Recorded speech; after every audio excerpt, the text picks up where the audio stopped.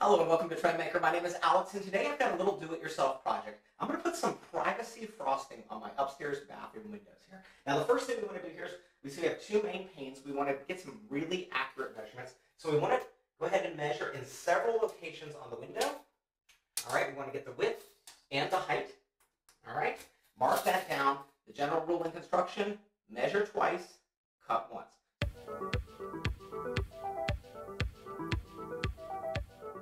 Now that we've got our measurements, let's go ahead and cut our frosted tint to fit, and then we'll install it. Let's mark our measurements on the frosting. Don't assume that the factory cut edge is 100% square. Mine was actually a little bit off by about 1/16 of an inch on one side, so I just sort of recut that so I have a nice square edge on the one corner.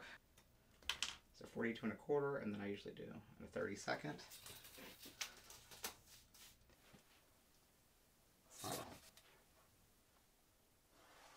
20 3/8, and we'll go from this edge right here. All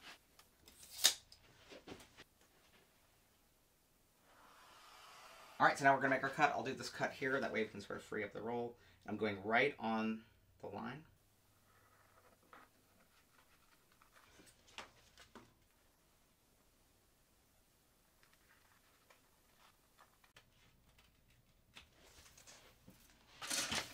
All right, so that first piece is cut. Let's go ahead and do the second one. If you make your measurements on the smooth side, that layer actually gets peeled off as the backing, so basically your ink and stuff won't show up on the edges. Now that my two pieces are cut, let's go ahead and install this.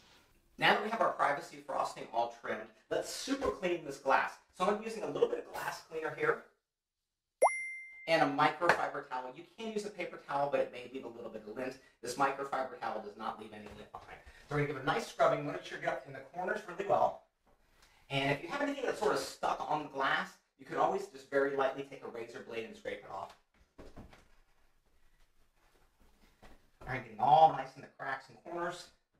And this is super clean and ready to go, especially because I'm on my 5th take here. Now we're going to do just a quick little test fit of the film. Be sure that everything fits nicely. All right, so working the cracks. Looking good down here. All along the sides. Yep, everything looks good. To lay this film, we're going to peel back the sort of smooth outer layer. The first thing we're going to get the window really wet. The wetter the window, the better this will work.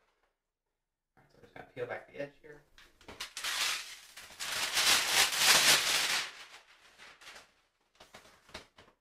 All right, and so the textured side is going to be towards me, the smooth side on the glass.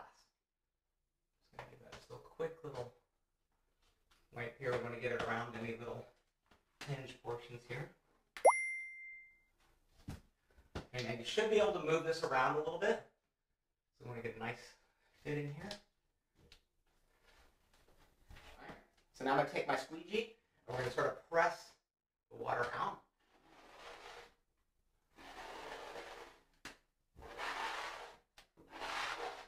And we'll just move this around if we need to.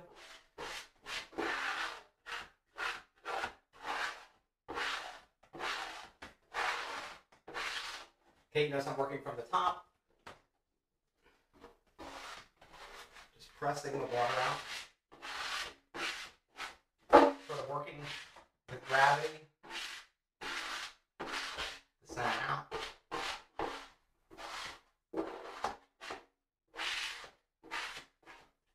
Now I'm just going to run a little dry paper towel around the edge just to take up any of the moisture that may be seeping out.